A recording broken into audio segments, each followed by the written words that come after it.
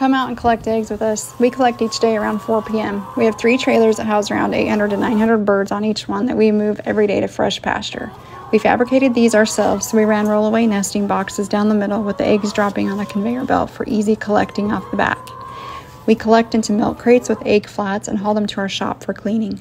When we're done, we clear the lay boxes and then roll them up so the birds can't roost inside and poop all night.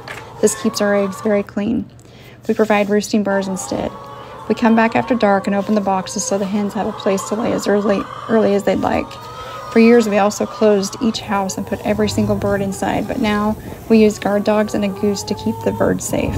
Our families and employees all rotate egg collection days throughout the week. In this fall season, we are getting about 2,200 eggs a day.